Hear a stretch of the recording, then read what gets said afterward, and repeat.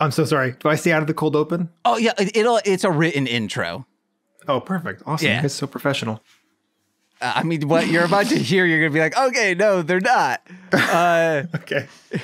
Today on the tarmac, we learned that if you kiss a beauty, she might like it. But if you kiss a sleeping beauty, well, she'll help you hunt an extraterrestrial chicken giant. My name is James. I'm Nicole. And this is the final episode of 2024's KaiJULY Con here on Mostly Speaking Sentai. Hoo!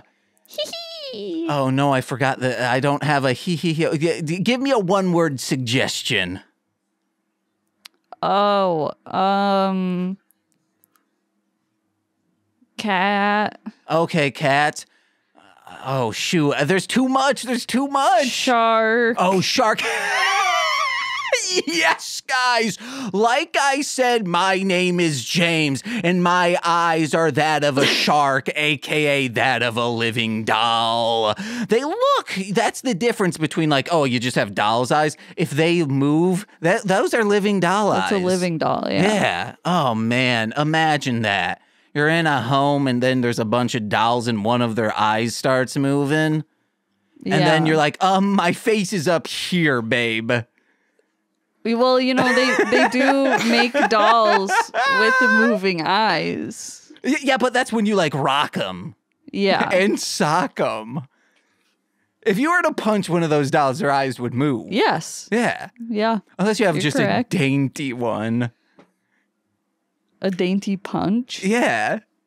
I guess you can talk. Okay, well, what I just heard, I felt like how I assume my grandpa felt when I told him about Nintendogs. Okay. It just sort of staring at me like, huh? Rock-a, sock-a, bop, doll's eyes? What the hell are you talking about? But I'm glad to hear your beautiful voices and to be here today. Yes. Hey, guys, we have on today one of it might be my favorite of all the podcasts I edit. It might be my favorite. Just because, like, it's about the shit I like and the goddamn, not guest. I keep wanting to say guest. Also, hey, it's Nicole the Bricks Jacobs. I didn't formally introduce my co-host. Mm-hmm. But, yeah, the hosts of According to an Idiot are two of my favorite people. And today we got one of them. It's Jeremy. Hello. Howdy. Pleasure to be here. Wow, it's so exciting. You do this, like, why are you so nervous? But it's your show. I don't want to. It's the guest show. It's the guest show. It's crazy how, like, more than 200 episodes in, I have to tell people that. I just thought it was assumed. Assumed? No, man, I don't want to get in the way. No. Yeah, you so are excited. the way. So excited. Thank you. Finally, someone understands. I'm so excited. So what movies have you guys talked about so far? On this year's, we did Power Rangers 2017 because we did the two previous Power Rangers the two previous years with Rob of Tokyo Lives. Then Pacific Rim with Damon, which we'd never seen it before, and that movie rips. Mm-hmm. And then Rebirth of Mothra 2 because, like Rob, we've just been doing every single year Mothra movies with R2 Shelby 2. So just a quick thing. Power Rangers 2017. Yeah. I grew up watching Power Rangers, not enough to like know it or remember it specifically. I remember the toys, I remember the fights, all that kind of stuff. Mm-hmm. Watching Power Rangers 2017, the main bad guy is Rotten Rita. Oh, Rita Repulsa. Rita Repulsa. Why Rotten Rita? But I remember watching that movie being like, I love Power Rangers. This would be great. Remembering none of it. Mm-hmm. There's a scene in the beginning when Rita Repulsa. No, it's a Rappin' Rodney. Yeah. Hey, these Rangers don't give me respect. No respect at all. So there's a scene where it's like the past, and before Bryan Cranston becomes Zordon, he's like an irregular alien man who looks like Bryan Cranston, and he's talking to Rita Repulsa. Or Repulso. Real quick, how you're throwing to this, it's exactly Steve from Blue's Clues trying to do that. And it's your handy dandy notebook. And that gets your second clue.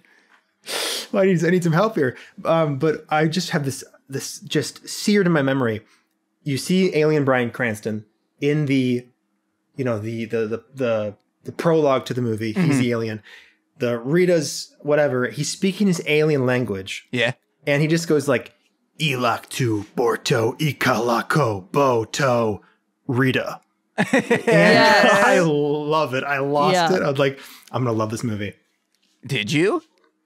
You know what? I thought it was pretty okay. Yeah, same. I think it's a perfect 3-star movie. Yeah. Surprised there was no sequels.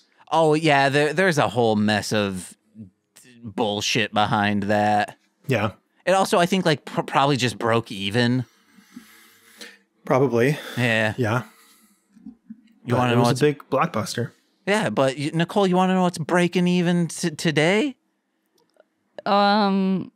Your pants. No, a whole bunch of airplanes when they get ripped open by giant claws. Yeah. So before we started recording, Jeremy, you said like this movie means something to you. Yes, and that may have been an overstatement. It was one of the first.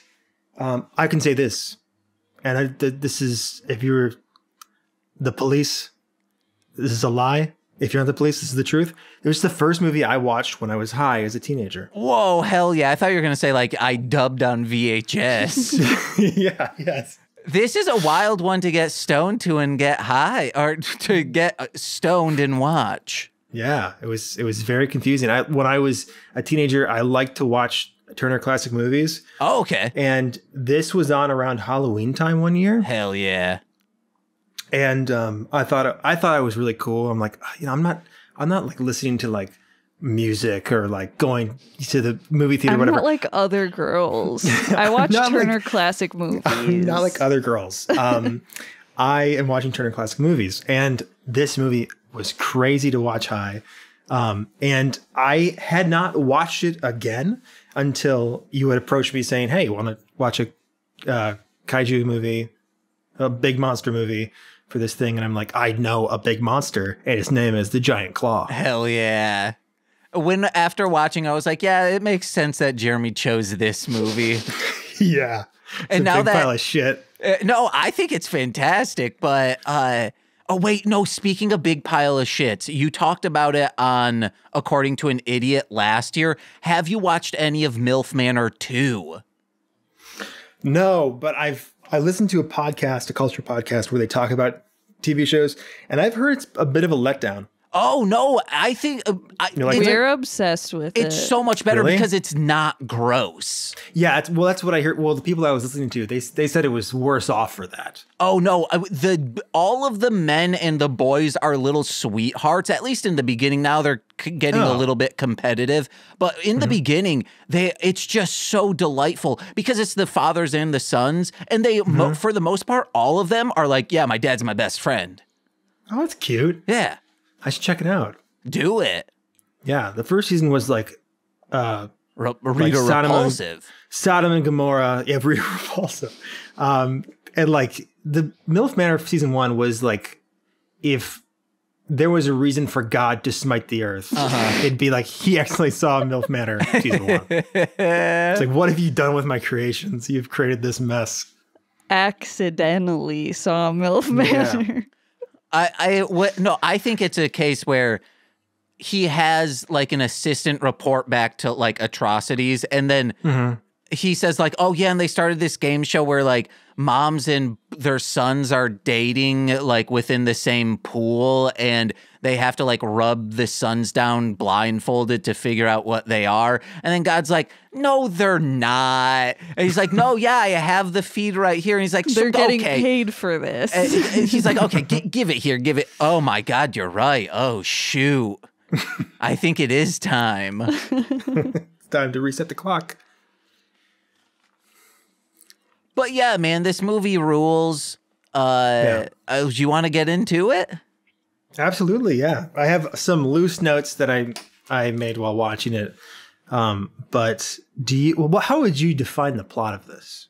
The plot of it's like just bullet points.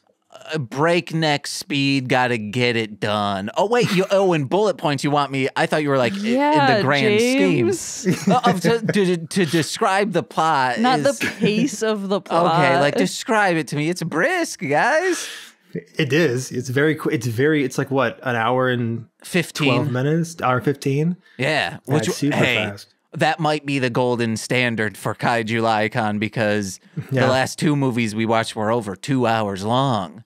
Yeah. If this was 2 hours, it would be insufferable. Uh-huh.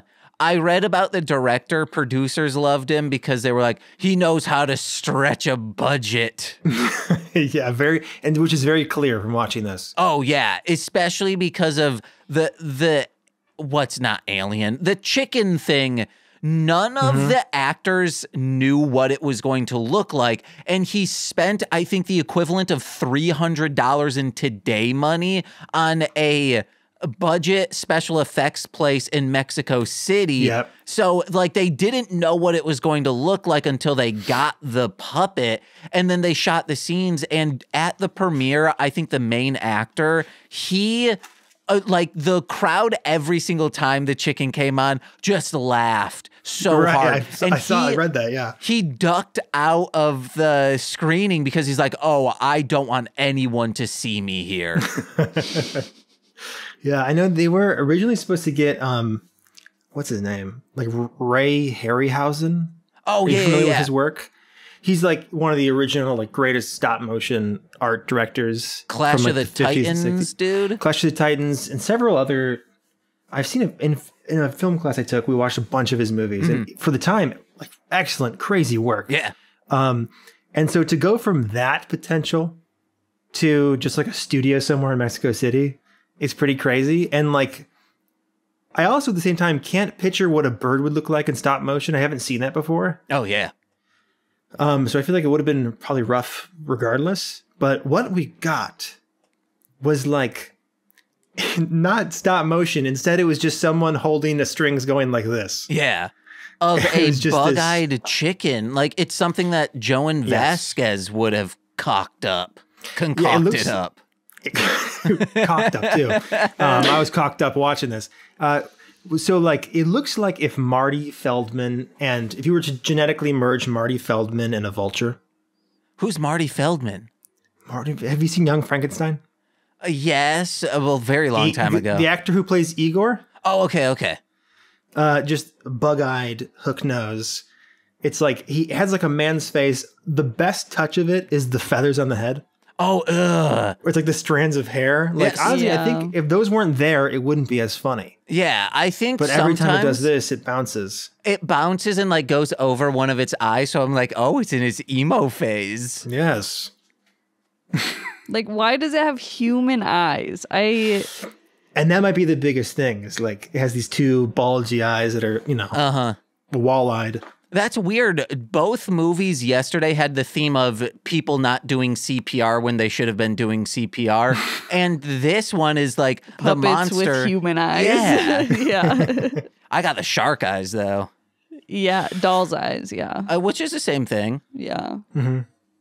We get, in the beginning, there's promise here. Because there's this smoky globe just going around. I'm like, wow, there's budget in there. Yeah. Mm-hmm. Yeah. It's like at once the world was large and unexplainable. And then by the end of the movie, like, they don't even do a good job of explaining what was happening. Like I don't know if the science they use, and I guess we'll get to it, but like the science they use to explain the nature of the bird. I don't know if either of you are like physics people or Jeremy, my note was, you're a scientist, right? Explain antimatter to us. I have absolutely. I today went back and rewatched the scene when they're in the lab and he's explaining things. Like when they are, and I feel like we're getting ahead of the story, but like at a certain point, the people. So the bird attacks the main character Mitch, who is hilarious. He's just kind of carted around to different settings, military settings, to observe people talking. And I love that when it comes time in the movie, like every monster movie, for a scientist to explain what happened and why it's, what's happening, it's just a lab with this guy, pencil thin mustache, lab coat, and he's just pointing at like a wireframe model of an atom. And he's going, and anyways, this is the proton. Anyways, the bird uses antimatter to not die. And it's like, can you explain? Can we ease into this a little bit instead of just being like, this is protons are protons and this, and also big scary eagle born 1,000 years ago in a galaxy we can't see.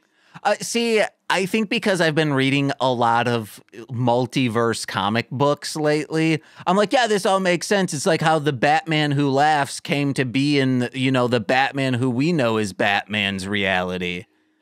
Yeah. No, see, I would argue that it's because we've watched so much Mystery Science Theater that we're just like used to this kind of shit.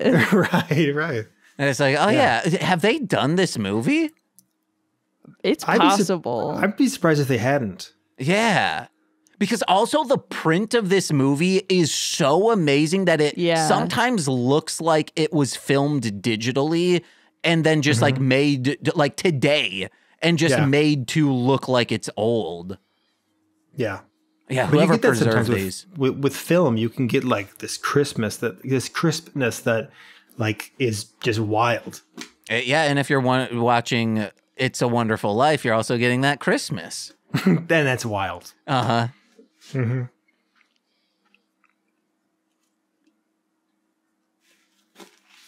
So, what was this?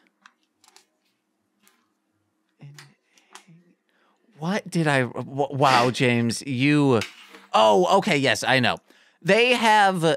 We are introduced to some scientists, I think in like Alaska or something. They're like far north, right? At the beginning? Yeah. They're over the North Pole, I thought. Oh, okay, awesome. Or near the North Pole? They are... Oh, shoot, I know what my intro... I wanted to make my intro about someone that happens later, but...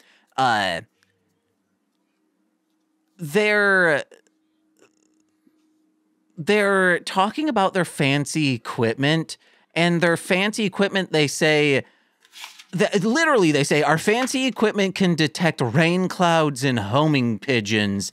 And then I was like, and what else? Like, what? It's so specific. Just those two things? Some of like the best, like I've made notes of several lines in this that I just loved. Because, like, at some point, I know I wrote it down somewhere. Some of the things that Mitch says is like, okay, so there's this scene where I think it's after they're in some general's office, and they're saying like, well, Mitch, we had 2 other pilots who saw this bird, and they're both dead, which leaves, you're the only person alive who's seen this bird. And then Mitch says, well, that makes me chief cook and bottle washer in a one-man bird watching society. Yeah, man. Like, he was witty. Like, dude, this dude talked so long. Like, he'd either just drink or he would say, like, the longest sentence in the world. Yeah, that's what they did back then. They drank and said long sentences. They had the time to. Yeah, there wasn't Facebook. Yeah. There wasn't Pornhub.com. They didn't have TikTok. No. Everything's 10 seconds long. They didn't have methamphetamines. They did, I think, at that point. Oh, damn it. Shit. World War II, they definitely had those. Why wasn't everyone hopped up on methamphetamines back then? They had nothing else to do. That was for the soldiers. Oh, okay. They're just like baning, with a venom, but it's methamphetamine. Yeah, just in their veins. Yeah. That would be a cool dystopian future, like when that came to be. Like people just started baning it. People are doing that now. Okay. Yeah. With what drugs? I think methamphetamines. Okay. Amphetamines, the amphetamine family. Hell yeah. Quickest way in. I'd do it with like mushrooms. I've never done mushrooms. That sounds scary. Oh no, mushrooms rule, dude. You should check them out. I don't know. No, my friend took him once and he just cried. Oh, he's probably a little bitch. Oh my I'm God. kidding. No, he's kind of a bitch. Okay, hell yeah. He's a reformed. He's a reformed your bitch. face when you're like, he's kind of a bitch. See, you guys got to be listening to, or hop on the Patreon according to an idiot, then you can see that face of his. Yeah. Whoa, now he's voguing. Oh no. Too fast, too fast. He vogues too quick. Oh no. We find out now that, like, this Mitch man is not a pilot. And how they mention it, he's like, he's zipping everywhere. He doesn't play by the rules because Mitch is an electronics engineer. He's a rebel. That's right. Yeah. And like the military guy's like, God damn it, if you worked for me, I'd fire you, but you're too good. And it's just like some contract engineer that's paid to, he does fly planes. Yeah. That's just not his main thing. That's a hobby. Or like it's just like to do electrical engineer stuff. Does he need, what is that? Maybe to test it? I don't know. Yeah, he makes fucking inventions, James. He does it at the end. Yeah, he does. And like explodes himself at one point. Oh yeah, but that was quite intentional. severely. Yeah, and it saved the day. And he's like, what are you guys talking about? I blew myself up. That's what I wanted to. And they're like, huh? He's like, that means it works. Yeah. I am the bird. I love the pace of this movie because it's like each scene is like, okay, that thing you thought was going to take a while to resolve. No. We're doing it in the next scene. I also love the character of Pierre.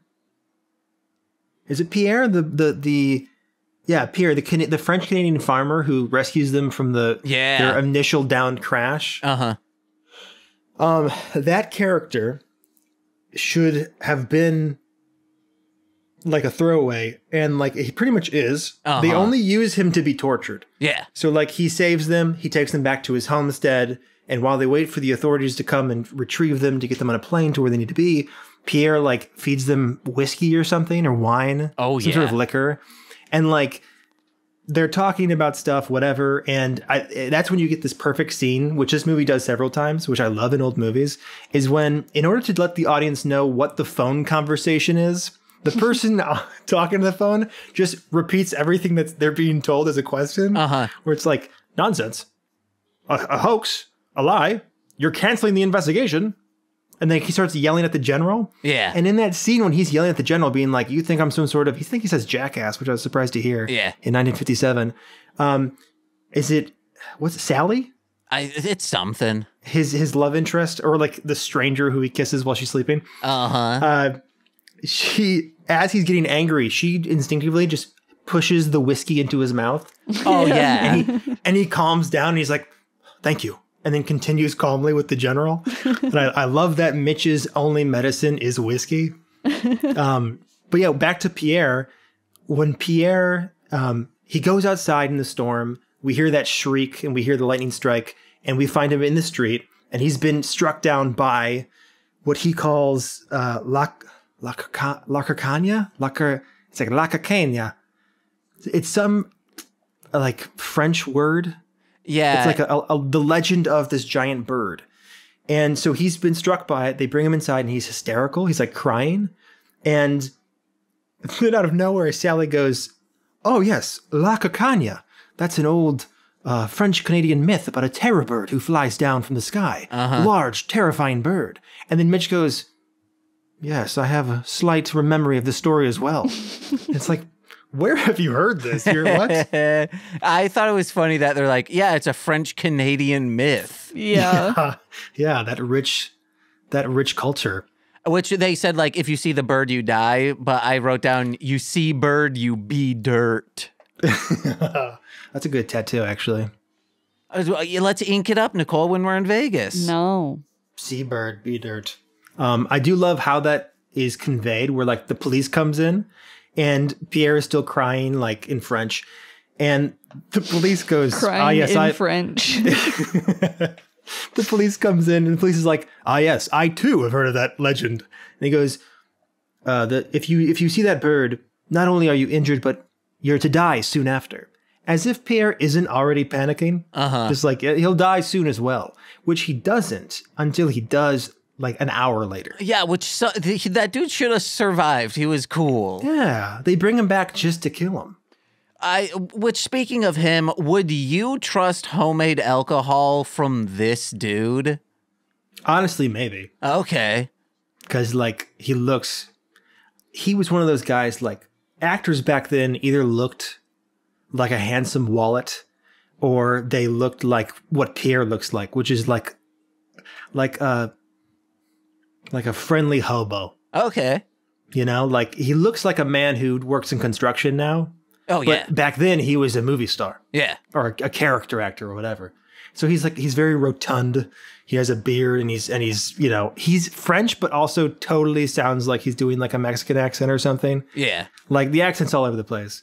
But like when I see like a jolly man with a mysterious accent, I would assume that he makes good alcohol. I just feel like it would make one of my arms go numb for like a while.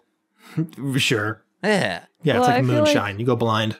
I feel like Spanish and French are really similar. So it's, you know, it's fine. Yeah, I think as a white man, I can say, yes, those cultures are very similar. Theirs is basically the same. The languages sound similar. It's like la versus le, you know? Yeah. A no I would and agree. no? Come on, guys. Yeah. Yes. It's practically English, too. Pretty much. Oh my God. And We're all by that, connected. yeah. And by that, I Christ. mean English 2.0. Better. Better. Oh, wait, no, shoot. I just wanted to say that they're a derivative of the greatest language in the world. French. No. Oh. That's the most romantic language. Spanish is also pretty romantic. Yeah. I guess Yeah, you could say so. Absolutely. They say, fire con Dios. And I'm like, hell yeah. I want to Yes. kiss that guy. He's a Oh, yeah. priest, but also wants to, like, punch people? Yes. From King of But the I- Hill. Yeah, I love King of the Hill. Okay. Yeah. No, I think they're both definitely languages of love, you know, if said by the right person. This is my language of love. Oh, I love you so much, Nicole. Okay. Can we kick him off of this? Is that Yeah, possible? go Get him for out it. of here? Just end you right now? Thank you. Thanks so much. Oh, just end me right now. That's what I used to say all the time as a teen. Let's put up the number for the hotline right now. Speaking of numbers, they say, this is Zebra Love 7979. And I said, I'm Jampy Love 6969.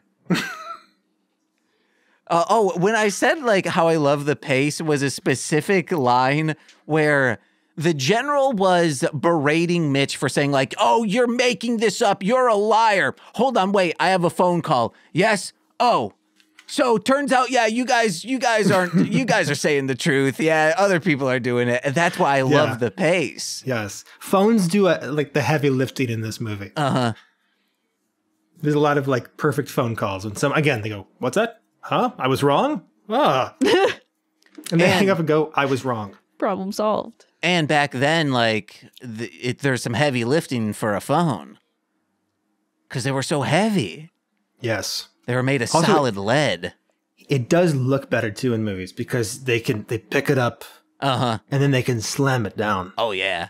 Can't You do know? that with a iSmart man phone. No, these Game Boy phones the kids have. Oh, man. Nintendo. Nintendo Steal phones. my wallet, am I right? Nintendo don't take all my money. There we go. Oh. Pokemon, go to the polls. Ah, man. That thing never gets old. It's like, no wonder we lost that election. God. Like, she's saying that dumb shit, and then he's saying, like it is, if you're like, hey, it's like early 2000s, like him saying, like, grab him by the pussy. It's like, one of those is technically, like, just said in a vacuum cooler, but, yeah. Like, one's corny, and one, like, people can be like, he's edgy. Yeah, pretty much. Yeah, exactly. Exactly. Not to be political, but did you guys see the debate? No. Oh, don't. We've heard. It's just yeah. It makes Pokemon Go to the polls look like Sonic the Hedgehog of the 90s. Oh, whoa. Just like, it makes that look so badass. It's like so sad and lame. Shadow the Hedgehog with a gun. Oh, yeah. Fuck yeah. He'll get you. Yeah. That was Hillary. She was Shadow the Hedgehog in today's context. Yeah, man. The only thing to what's the goddamn saying? The only thing to fear is fear itself. Shadow the Hedgehog with a gun. No, the only way to stop a bad guy with a gun is a Shadow the Hedgehog with a gun. There we go. Yeah. I'm like, if a bad guy Batman, he's so menacing. No, it's a real hedgehog, life size, as tall as you, and they have like kick-ass shoes on, nice gloves, and a gun. They'd piss themselves. Mm-hmm. Yeah, that's right. They'd be like, my crazy uncle was right. They are doing some bioengineering under Area 51. Yeah. Yeah. You talk about that kind of stuff. Do you think they could make a Shadow the Hedgehog? I don't know if we're there yet. I don't know if we'll ever be there to make Shadow. It's kind of like a one and only. Okay. I think right now we're just making like things that don't make it to the public. We're just making like cow people. Okay. That we then execute before they reach sunlight. Oh yeah, because if they reach sunlight, they'll get big old halberds and like they'll start mowing down adventurers. Yeah, exactly. Yeah, exactly. Took the words out of my mouth. It's Diablo 2, guys. Got it. Exactly. There's a hidden level in Diablo 2 where you can like summon like this arena full of cows bipedal with halberds. Damn. Why not? Yeah. It came out of a meme of like people saying like to like, hey, your friends being like, yeah, there's a secret cow level. And it just fucking wasn't in the first game. So the developers were like, we're going to do it for this one. That's awesome. I love that. Uh-huh. That's great. Just willing it into existence. Yeah. That's manifestation. What's perfect? Oh, thunderstorms. Was that it? Perfect. Oh, no. Maybe it was the whiskey. Yeah. Perfect for snake bites, thunderstorms, and disbelieving generals. Yeah. Yeah. I love that. Those are another long sentence by him that he just came up with. It's amazing. And also too, I know there's perfect when they leave Pierre. First of all, they leave Pierre's house. They get on that plane, and he references it in the intro. They're on the plane. Sally again. Is it Sally? I think it's Sally. Sally is asleep. Typical like 50s movie moment. Sally's asleep, and Mitch just goes, you know what? I've known this woman for roughly 18 hours. I think I should lean over and kiss her on the mouth while she's sleeping.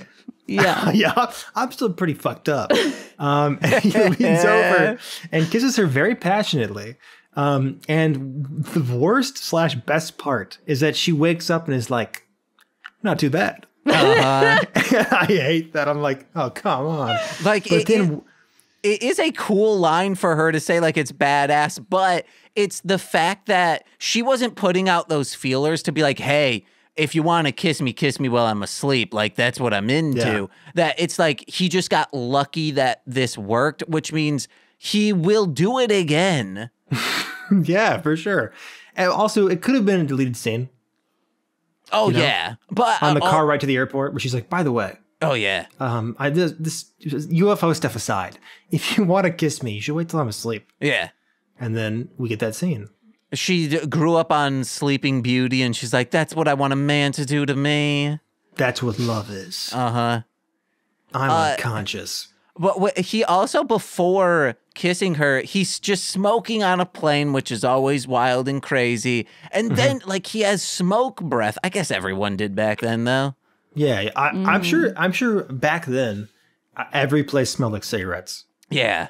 It was probably weird to smell a place that didn't smell like cigarettes. Yeah, you'd be like, what's up with these fucking hippies in here? These Mormons. After they kiss, I'm still baffled by that weird exchange they have It's again lickety split, lightning fast, like and it's like baseball. Do you remember that? It's like that. It's don't remember. I thought he was like looking at her maps. Well, so that's what inspires the maps because she says something about patterns, and he goes patterns. But I pulled up the script to read it, so it's on my tabs. Okay. Why? Okay, so because I remember listening to this and being like, "What is this dialogue?" So they kiss. This is how you know his podcast papers flip in the background and ours do not. Meaning he comes prepared. Yes, they get on the plane, and he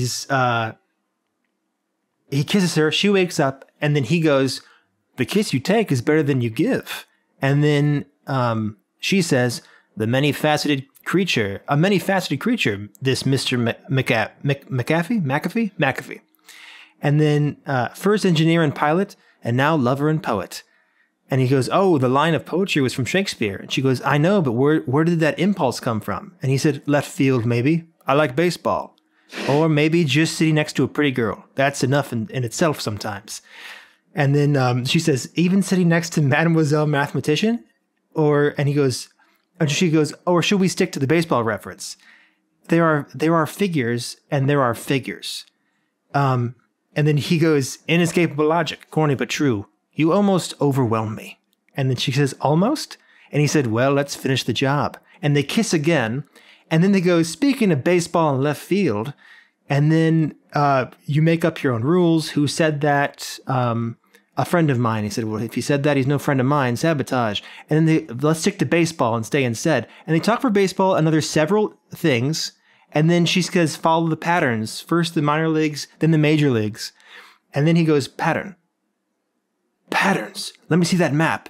And she gives him the map, and he goes, "Let's trace the patterns of where we spotted this thing." And then it goes nowhere. It goes nowhere. And then they land and look at the patterns again. It's a spiral. Which is like, that's when they determine, which like also it's literally like a weird line, and then he makes it a spiral. Yeah. Yeah. And then did that ever come into play? Like why the spiral formation was relevant? Do birds? They then figure out like where it will go next, and then where it's like following that spiral. Yeah. But when you were I don't know if it's I'm stoned or that beginning dialogue you started reading, I was like, wow, that is so layered and so witty.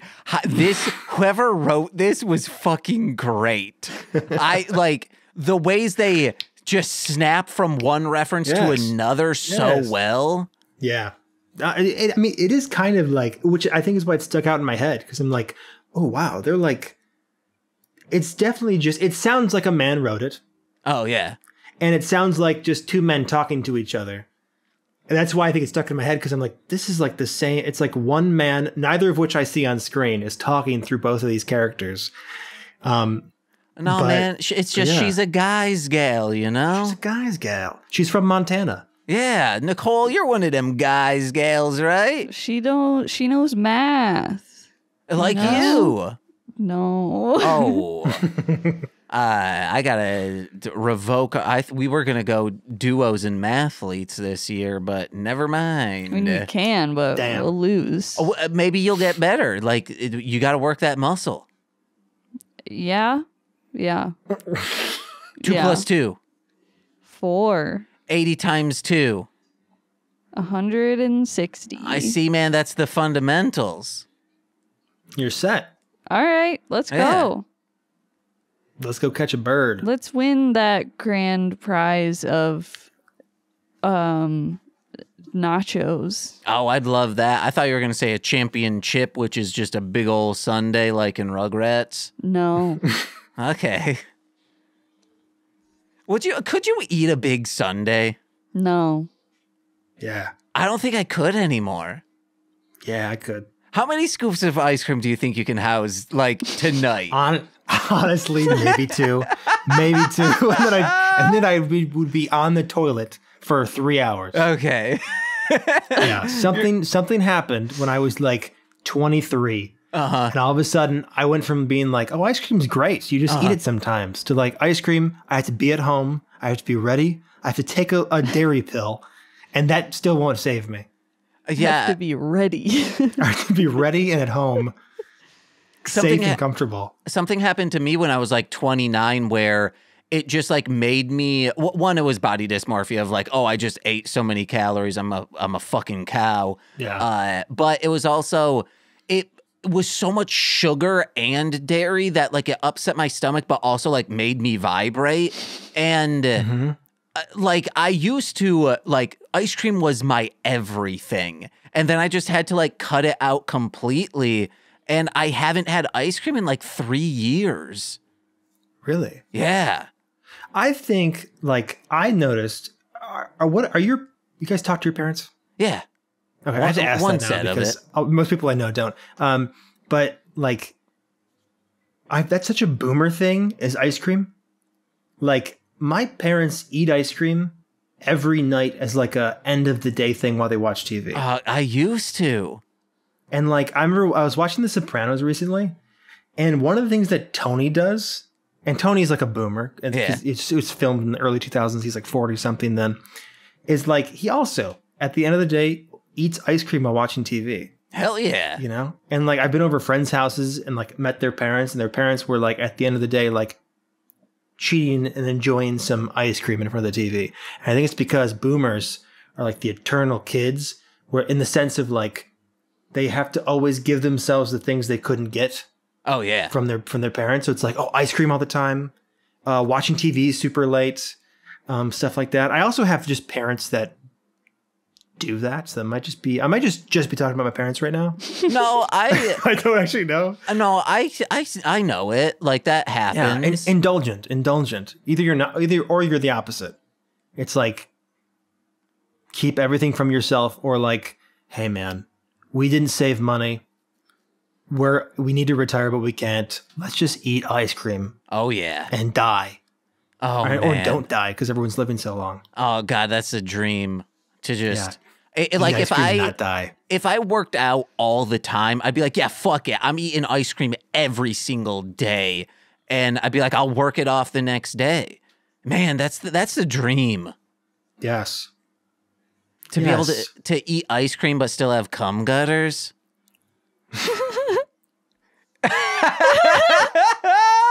He's like, I'm out. did not expect the next word to involve cum - gutters, but you know what those are though, right? Yeah. Yeah, the vicious V. I haven't talked about it in a while, but I got them.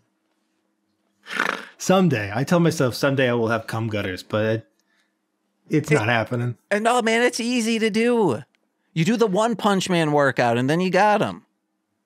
Well, you know, like the way I see that now for myself, when I talk to myself about my personal fitness, is the same way that like girls talk to their friends who like have had a boyfriend for 20 years, where it's like, if he wanted to, he would. Oh, like I say it to myself about working out, where it's like, Jeremy, if you wanted to, you would. And then I'm like, you're right. Wow. Yeah, the only reason that I still do it is because otherwise my body will hurt. So I'm getting there. Yeah. Yeah, I'm getting to where if I don't walk, my knees start cracking when I'm sitting down. Yeah, dude.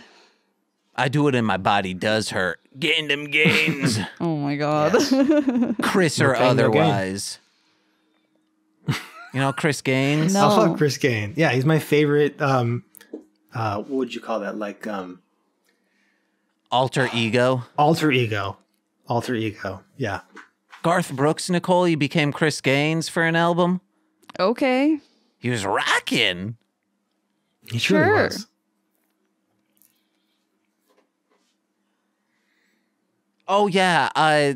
When he back to patterns, I just wrote down that's not a pattern, that's a stretch. I also love, there's several sight gags in this movie that like are only sight gags with like today's context of how corny they are. Like when they're in the lab, and I think it's the second time they're in the lab, and it's when they're asking like, okay, doc, to the scientist, where did this bird come from? And he goes, well, this bird came from another. It's made of no element. They had like 3 feathers from the bird they were able to find from the wreckage, and they said, we've studied these feathers. This is the only surviving feather. It's made of no element we can find on the periodic table. And he goes like, we analyzed them all, which was expensive. And they say, what do you mean? He goes, well, we put our we put the feathers through our electronic analyzers. And then, and they pan over to just a table with a bunch of scrap metal and broken springs and whatever. Like implying like these feathers were so extreme, they blew up our machines. Also, electronic analyzers, like, huh? What? Well, before it used to be analog analyzers. Yeah, right. Yes. Nicole, don't do that. Don't roll your little eye. Would it be cool if you could just roll one eye? Don't tell me what to do. Okay, don't roll your one eye. You're like, I'm trying real hard to do it. When they were talking about the feather, they're like, it's a feather. It works like a feather, looks like a feather, tickles like a feather. Yeah. That means that part of the analysis was them tickling each other. Yeah, they tested it. They go, they do it on Phil, and they're like, oh, I guess it's not a feather. And they're like, oh, no, Phil's not ticklish. Yeah. He got choked out in the war. He messed up with his nerve endings. He took shrapnel. This part, when they're talking about antimatter, was like some Fantastic Four shit. Because there is a Fantastic Four arc, like in Full Circle, where it's just like they go to an antimatter area and they're like, our suits need to be antimatter so we can push through. And it's real wild. And like, I don't understand, like, so it's funny because this is like a typical, like, trying to be a blockbuster monster movie, whatever, like a popcorn flick. Mm-hmm. But then it's also really trying to put in this whole like science gobbledygook. Yeah. Which I'm sure at the time I read in, I think it was when I was looking at the Wikipedia page for this. It was, not only was it inspired by, is it Rodin? Probably, yeah. Is that, yeah, the flying monster movie? Pterodactyl dude, yeah. Yeah, but also, a recent article at the time about like physics, like some breakthrough in like atoms and stuff that was antimatter. And so I just find it strange that like part of this movie is almost like a PSA or like an advertisement for, you know, new science. Yeah. And like, there's no way like audiences in 1957 cared or like we're used to hearing words like that, you know? And also like, what was the goal? Was it just to sound smart and be like, oh, I'm immersed now. I believe this bird is real because they're using words that sound serious. Maybe they cited, yes. Oh, what's up? Because that's what it is. Because I think the disconnect is just the bird that we did actually get is so fucking goofy that you're just like, this isn't, no. Yeah. Like if this bird actually looked cool and scary, you'd be like, yeah, that's absolutely, yeah, legit. No, spot on, right? Yeah, it would all pay off. Yeah, but you're like, this is a goofy ass puppet. It's like you look at that and you're like, that's science. What? That's barely a child's arts and crafts project. No, yeah. But I bet if this was like, oh, it's a cool looking bird and it makes sense in this movie, I don't think this movie would have been like remembered. Why? Because then it's just like, oh, it's just like another monster movie, opposed to like, it's like wild science shit, but then like an even wilder designed chicken. I think you're probably right. I do think though, if they got Ray Harryhausen to do a cutting edge, like we've never seen feathers stop motion before. This was the first time we saw feathers in stop motion. Like it might have been legendary, you know, it might have been, you know, crazy to see, but in the end, like it's the opposite. It's like, it's so bad. It's not even so bad. It's good in certain instances. Like when you see it destroying the Empire State Building and then the UN building. Yeah. Like you saw in King Kong, which is like 1930 something, a much more compelling, realistic, believable destruction of the Empire State Building. Oh, yeah. So like, 20 plus years have passed and it looks worse. So like, I think that's also part of it is like, it's like the story is okay. The story is boilerplate and the effects are like so phoned in that even people in the 50s were like, that looks stupid. Yeah. and like in the 50s, only 40 years before that, people were like running away from trains on movie screens because they thought they were going to get hit. So like for them to be like, that's clearly toys. You did a really bad job. Yeah. So when you were talking about like if this were stop motion and like feathers were going about and if it looked beautiful, when Squaresoft was promoting Final Fantasy Spirits Within, they would have been like, hey, the hair sims in our movie are to like claymation and feathers from the giant claw. Like they would have been like, oh yeah, this was super ambitious, but the dude knew how to stretch a budget. Yeah. Did he though?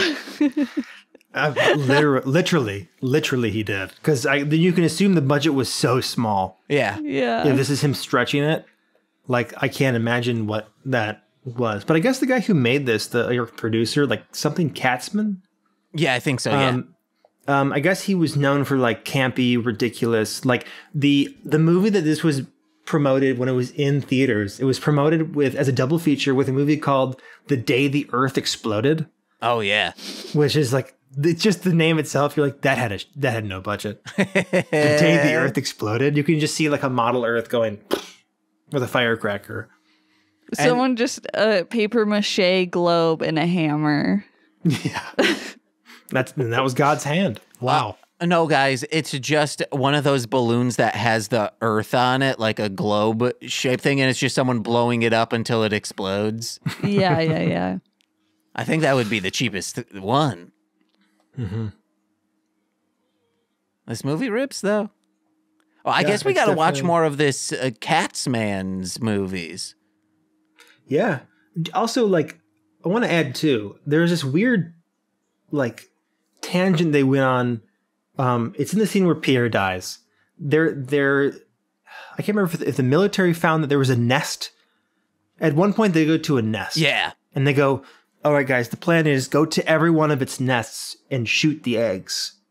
Which they do, and they shoot it, and like I thought a very gross scene where like they're shooting these eggs, and they found this like gelatinous like jizz to like pour out of the eggs when they shoot at it.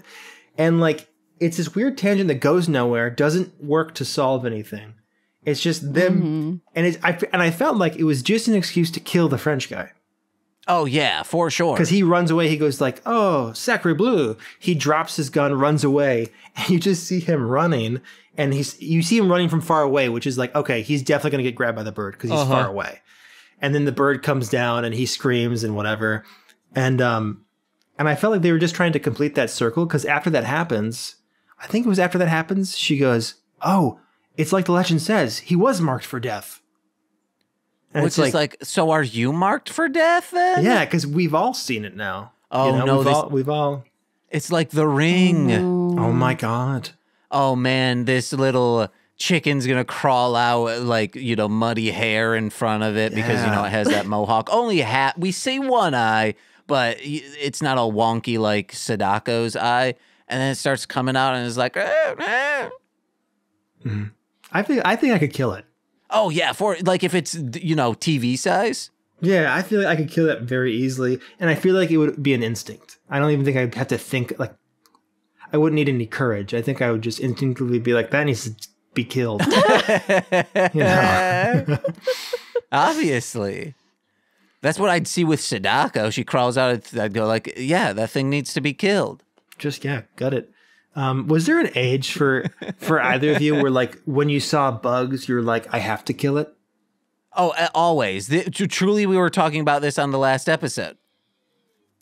Yeah, like there was a certain age where like bugs were always creepy to me, but I think I was like maybe my preteens or whatever. Maybe it was just a little bit of testosterone. I don't know what it was, but it went from being like, ooh, somebody kill it to I have to find this and kill it if it goes out of view. Oh, yeah. I'm like, I'm not going to sleep until I pull apart every piece of furniture and just bash it with something. And at first I'm like, oh wow, shalom, I'm truly a man. Like I have transformed into I must protect the house. But in reality, it's like I'm so afraid that I must smash it. Yeah, and that's what would happen if I saw this bird. Yeah. But just have to smash that. Yeah, exactly. Like, what if it was like insect size, a little bird running around with those eyes? I think that's almost scarier. Yeah. If it was like if I hadn't been close enough, I wouldn't have noticed what it was. But like the idea of like I just happened to see that and notice that's a whole like squishy bird with big eyes. And guess what? It loves warm places, like a little damp too. So there's just constantly trying to get in your ear. Oh, I hate that. That's hard. Don't even say that. At a certain point, I like knew, and I guess still know, like what stink bugs smell like.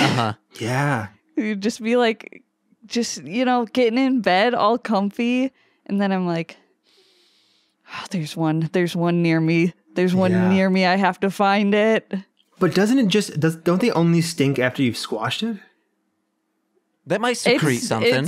It smells stronger after you squash it. Okay, maybe that's what it is. Because I know like you squash it and it smells like cilantro. Oh, kinda, yeah. Yeah, like if you like huff cilantro, you can kind of smell like stink bug, like a squished stink bug. Yeah, that's weird. Yeah. I know what ladybugs smell like, and that's a disgusting smell. I'm sick of that smell. I smell that and I'm like, I hate this. As a kid, for some reason, I smelled a lot of ladybugs and it pisses me off. I'm like, oh. Well, it's because my Nana, sorry Nana, but she didn't like clean out the, what do you call the fixture over the lighting? A lighting fixture? A light fixture? Yeah. Oh, yeah. So like the basin? Yeah. Like, so we would clean those out for her and it's just like that ladybug smell. Yeah. Well, did you guys have it like our house at a certain point every year would just be fucking covered in ladybugs? There was a season for ladybugs. Yeah. Yeah. I'm sure there still is, but I hated it. I have this memory that's followed me my entire life. Nobody can back it up. But like when I was a kid, for a time my parents had a little dinky cottage in the thumb of Michigan. And I remember I was maybe like 5 or 6, probably younger. And I remember in clear detail that it was raining ladybugs. Oh. Like enough to where we needed an umbrella because they were all over the place. Yeah. And like I've never been able to like have anybody be like, I remember that day. But I carry that with me my whole life, being like, there was so many ladybugs flying around, we needed an umbrella. That's gross. And it smelled like that outside. I think it was like their breeding season or something, but it was like a whole brood of ladybugs had woken up and was by the lake. And we had to fucking, we're getting pelted with them. Damn. Yeah, I would like come home from school and I would like put a hoodie on and like cinch it all the way and be like, run. Hold your breath. Okay, get some validation. Yeah. I don't want to breathe any of these in. Ew. I hated it. Do you think that brood of ladybugs were all in like little snowsuits, Nicole? Oh, that would be really cute though. But it'd also be creepy because they're the brood. Yeah. That movie's creepy, guys. Someone says, like, would you two shut up? And they were like, no, we're saving lives. Yeah, and in the plane, like when they're talking, that's when they're talking about baseball. Oh. And he goes, will you two stop talking? Some of us are trying to sleep. Yeah. Yeah. I remember that. Later on, when was that your pen or were you actually puffing on something? It's just a pen. Okay, yeah, I thought that was like a little vape thing. It's like they end up going on someone's private plane, their private jet. And I wrote down, this would be Sally saying it. Oh, on your private planes, am I able to be kissed while I sleep? She's into it. She keeps on saying that literally out loud. And when they were talking about like, it's a bird we've we've done everything. We've used guns, bombs, drowning, big zaps. It's like Jason Voorhees in the 9th movie. Exactly. Wow. Yeah. What a keen eye you have. That's exactly that. Oh, one of the guy, Mitch, when he's like trying to like formulate something, he goes, nest, eggs, other birds. He should have said a snagglepuss even at the end. Yeah, I love also like talk about some of the greatest, most like on the nose endings. So they finally shoot the bird down over the Atlantic, and as it's falling, you just see that final giant claw, like sinking into the ocean, and it just says the end. Mm-hmm. I kind of wanted it to like move before it like it'll come back. No, that's too much budget. Yeah, they didn't have the budget to have a finger articulate. It was just one solid thing. It says, come here, big boy, and kiss me while I sleep. He was thinking about it. One of the guys is like, we have weapons of the mightiest army. And I'm like, too bad it's 20 years too early for the Kiss Army, the mightiest of armies. Oh, no. Nicole, they're doing tours now as holograms. Holograms, yeah. Because that's cool. They finally did their last tour, which is like, guys, just like Kiss can be other people. Like, have it be young dudes, like innovating, like playing off what you set. Wow, that's interesting. Kiss legacy. Yeah. I listen to Never Not Funny, and Jimmy Pardo is a huge Kiss fan. And I guess Kiss fans have been saying this for a while. Like, no, just like really? Pass this down to other people. That's a cool idea, actually. Yeah. Because they're all in face paint. Yeah, they could be. Kiss like could be Guar. anybody. Mm-hmm. Kiss could be on a plane while you're sleeping. Yeah. And man, you got to kiss them, yeah. Because it's Kiss. God damn it. Gotta kiss. James, what were you saying? I'm from Montana. Okay. I love that. Montana. I love that. He like looks at her. I'm from Montana. Which today I think it would be Texas today. Today they should say I'm from Texas. Oh yeah, to like, You know, I feel like I can get that down. isn't a thing anymore. I guess because I knew people who were from Montana, I'm like, yeah, like they're like they get down. They're ranchers and they shoot things. But like I feel like now guns, if somebody pull out a gun and be like, I'm from Texas, people be like, oh, haha, funny. Yeah. Big American Texas. Did someone say, hey, Daddy-O, are you afraid of a Dumbo bird? No. No, but hold on, because one of the best fucking lines of this movie is when they're in the general's office. They're listening to, when they finally find, they're like, hey, we found where the bird is. Let's listen in. We can listen in to the fighter pilots. And the pilot goes, I have this written down. Holy Toledo, I've seen some mighty large chicken hawks back on the farm, but man, this baby takes the cake. And then the next pilot says, before dying, honest to Pete, I'll never call my mother-in-law an old crow again. And then they just get eaten alive by this bird. Hell yeah. But I'm like, that's the most 50s like last words ever. Just to say holy Toledo, you know? Not holy fuck. It's holy Toledo. Nicole, you are famous or infamous for loving ex-wife jokes. Do you appreciate mother-in-law jokes? Ooh, good question. No. Okay. I think, Nicole, you might like Tim Allen's first stand-up special. Now that I'm thinking about it, I think you would, because it's all those kinds of jokes. It's like never hug a naked man or something like that. Okay. I love that you know that you're familiar with his. Okay. Because you might get boners at the same time. Yeah. And it would hurt. You'd stab each other. Uh-huh. Yeah. That's how hard my boners are when I kiss when I kiss a sleeping naked man. We were taught by Tim Allen's his brother, Yeah. He was a teacher at our school. I wasn't. Oh, you weren't? Okay, all right.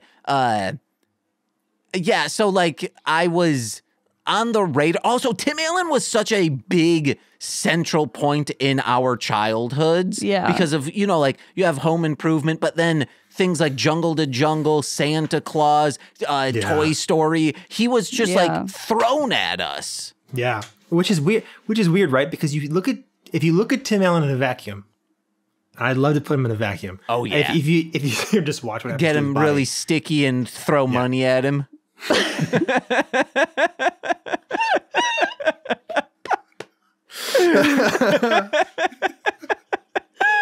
You guys know what I'm talking about.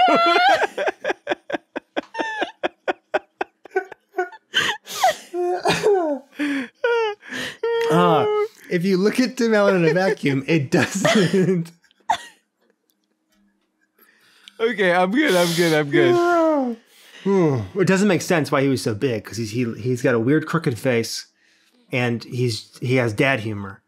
There's no he's not massively funny, and he's not handsome, but he was the biggest thing for so long. I don't know, because he was the every dad, Yeah, that's what it was. He was an everyman. That era. He's from my area, so he was always big around here too. And it's very it. I don't know. Maybe it's just because I know he's from the Midwest that I'm I feel like he just is Midwest energy. Yeah, for sure.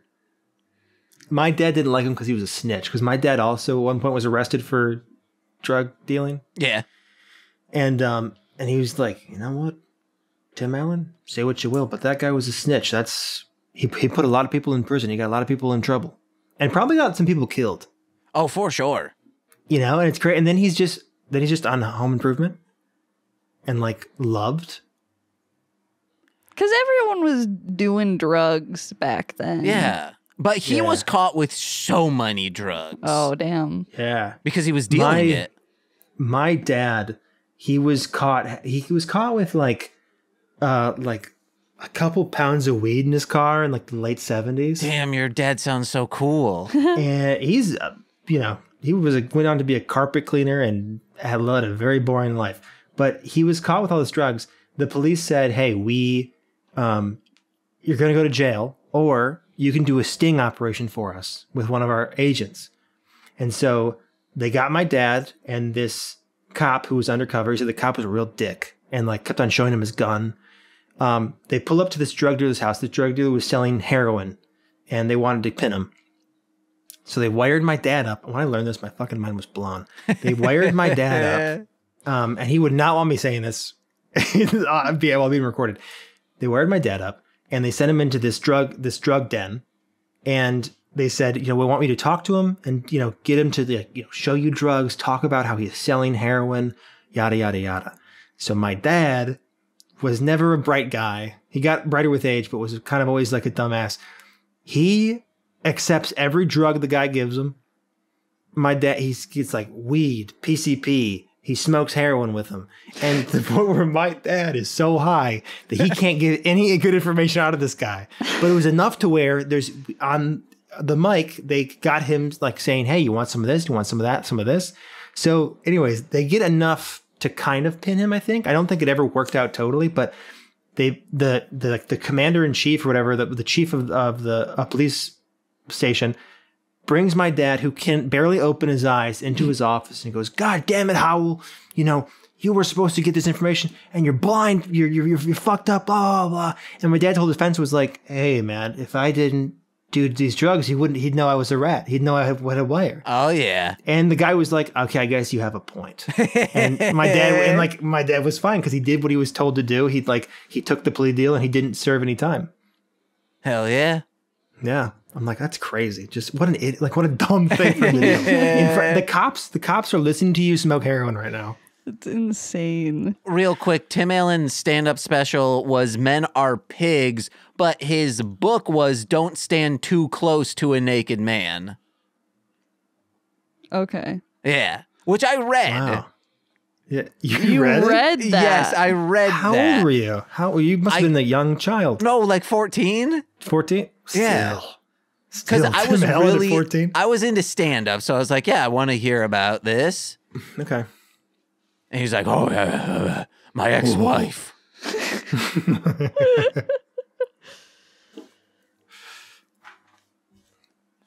Wait, why did this must have did the lady pass out or something?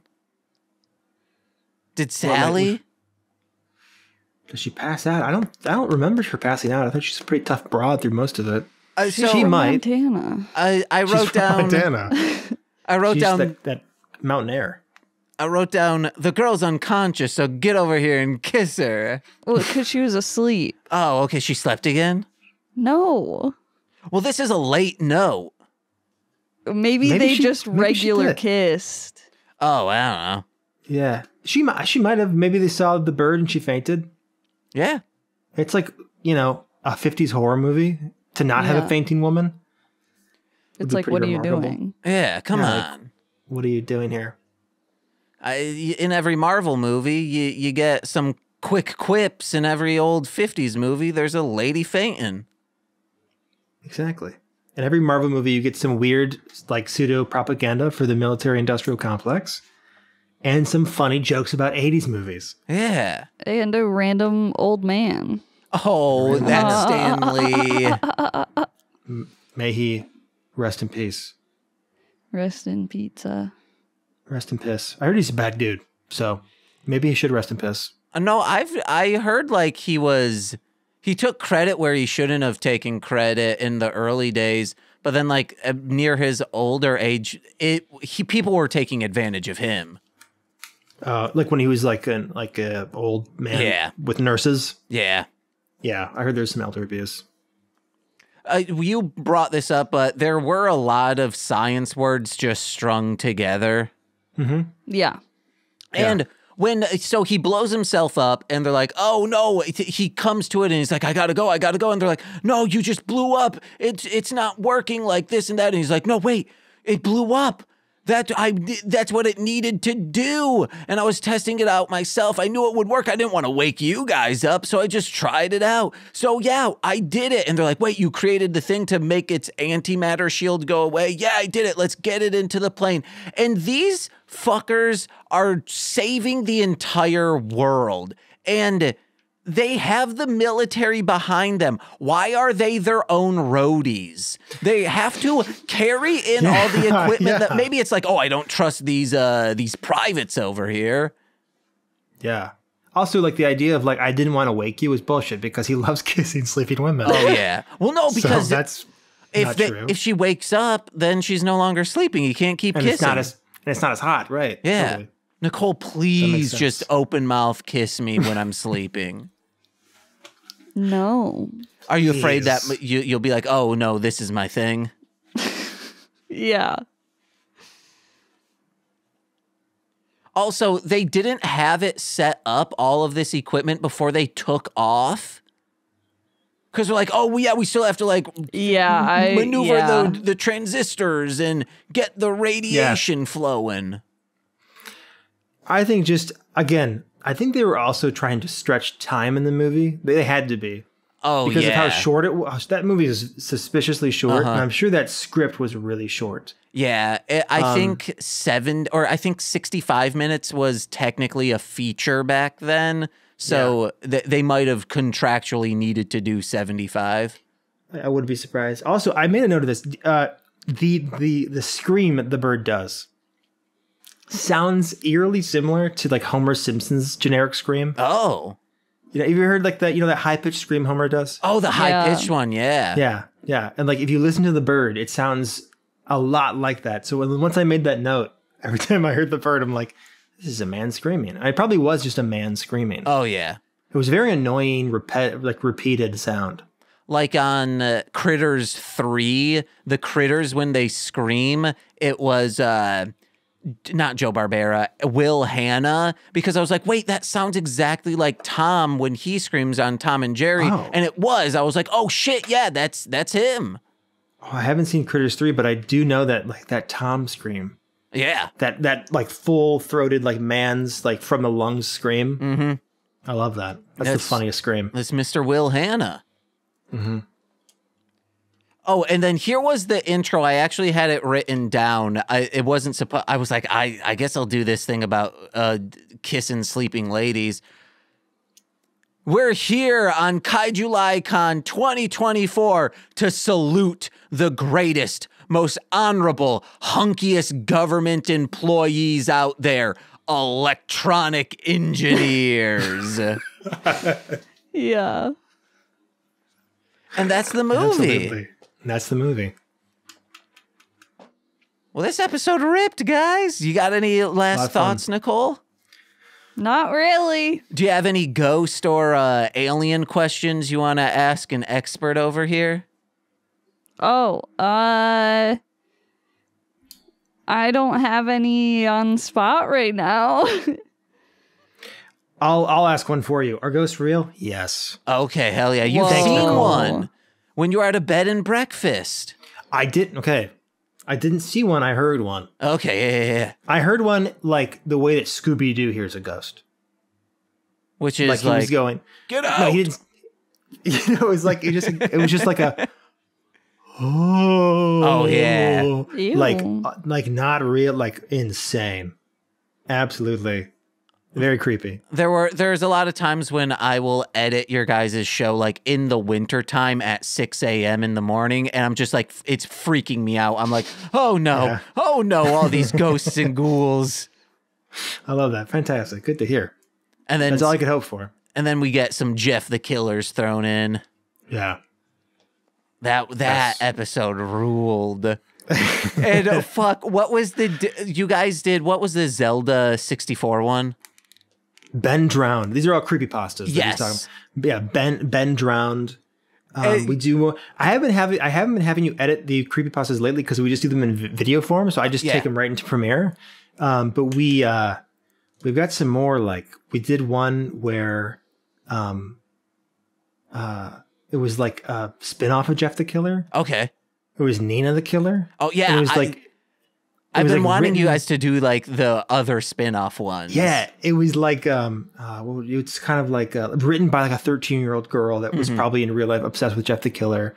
And that one was hilarious. So bad. They're all so bad. I love the bad ones. There's good ones too, but I love the bad ones. I really want to write one called James the Killer, but like send it to you and you don't tell Mo that I wrote it. Because then it will eventually, like, the killer, like, is at a home that appears to be, like, as I'm describing it, it's like, well, wait, Mo, this, like, it seems like this is Mo's house. And then there's, like, a slender woman-esque lanky woman there. And then, like, it's like, oh, no, this seems like, wait. And then hopefully Mo will be like, wait, did you write this? And you're like, no. Our editor, James, did. You should do that. I would love that. I'll do it. I'll get rip-roaring high and write it. Please. Because I think that's the only way I can tap into my, like, how a teenager would write. Yeah, absolutely. Because that's the beautiful thing. But there was one thing that you said from the Ben Drowned one of, like, he was a scrub in this Deku nut or something. I was a something scrub. I think I know what you're talking about. It made me laugh so hard because you guys did not know Zelda stuff, so you're like, huh? Yeah, that was amazing. The best part was like I didn't know Zelda very well.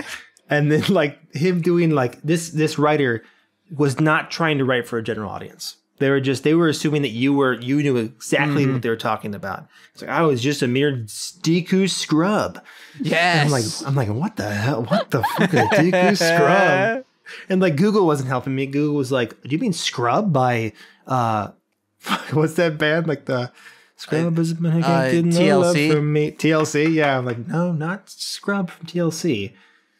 Are you sure it wasn't Deku Scrub? Yeah, I think it was Deku. Yeah. See, that's what I'm talking about. My Hero Academia. No. This is way before My Hero Academia. Okay. Yeah. Okay, and then it was Deku. Oh, well, there are Deku or Deku nuts, depending on how you say it, in Zelda. Okay. But them saying scrub though, I'm like, this feels like modern. You want to know what? It was probably shrub. It was probably shrub. Oh no, I'll search because I sent it to you of like when you said this line was so funny. If I search scrub in my Yahoo account, it'll pop up, I bet.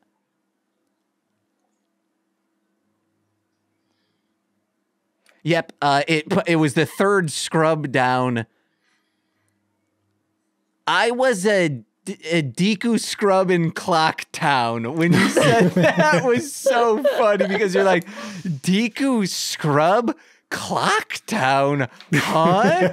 But like, it does make sense that he is...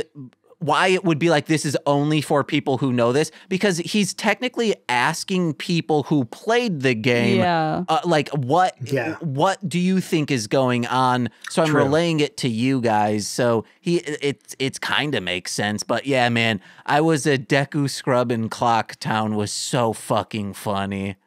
Yeah. So guys, the best thing about creepypastas too is if you read a creepypasta, go to the comments on creepypasta.com and you will see 14-year-olds today leaving comments being like, this was the scariest thing. And it's like the legend lives on. It's not just our generation. It's the kids are still reading them. Hell yeah. Scared.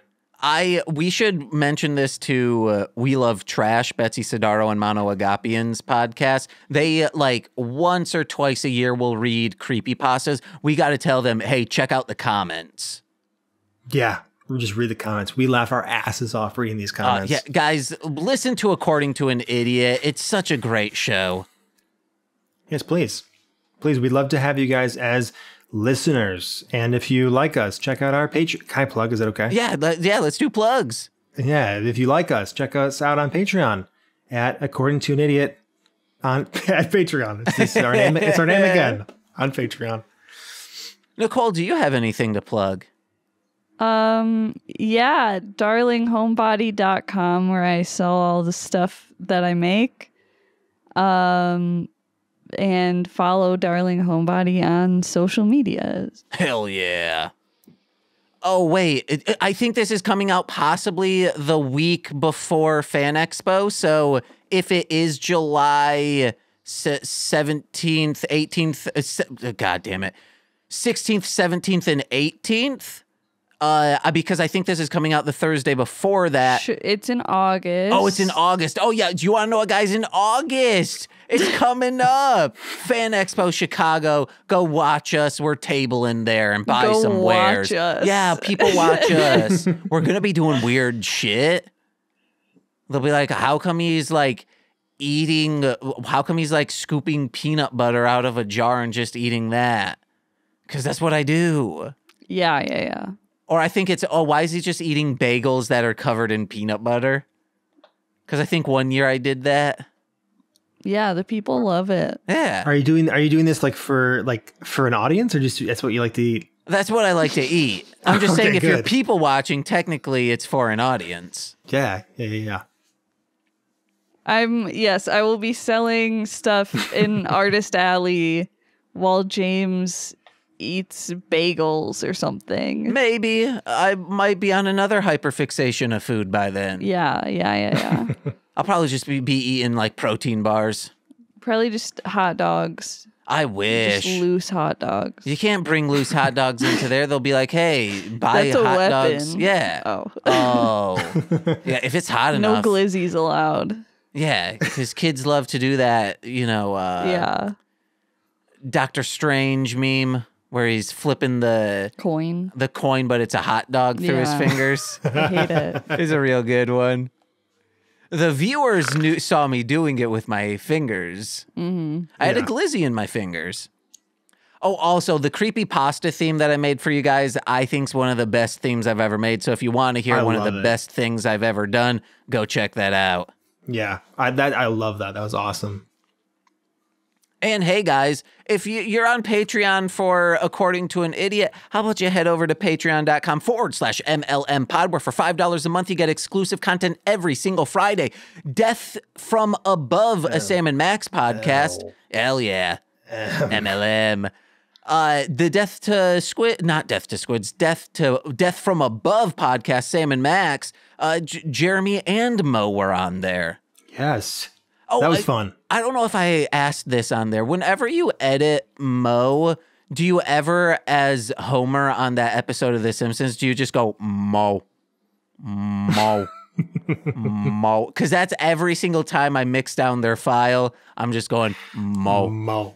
Mo. We got to watch that episode and Double Dare after this, Nicole. No. But you get all of that. This month has been Pride in July, where we're doing nothing but Citizens of Townsville Z, a Powerpuff Girls Z podcast with all of my queer friends. Not all of them. It would need to be a lot more episodes because I got a lot of them, guys. Collect them like Pokemon. No. Humble I collect brag. them like friends. But I guess you're like, do I collect friends? No, they just they show up on my doorstep. They just said, show "Hey." up. Yeah. They're like, please, may I be your friend? I go, okay.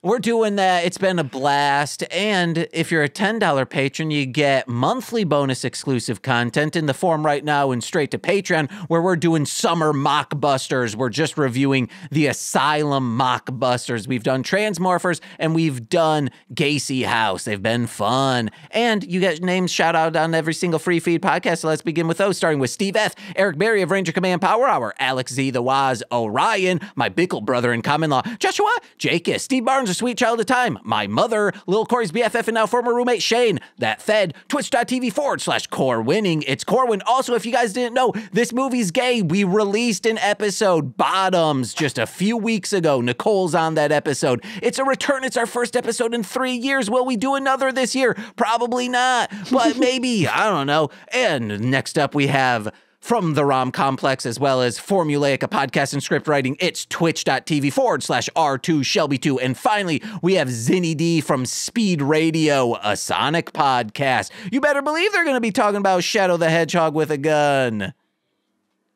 And I've been James. I'm Nicole. And I'm Jeremy. And we've been Mostly Speaking Sentai. Bye-bye. Bye. Bye, guys.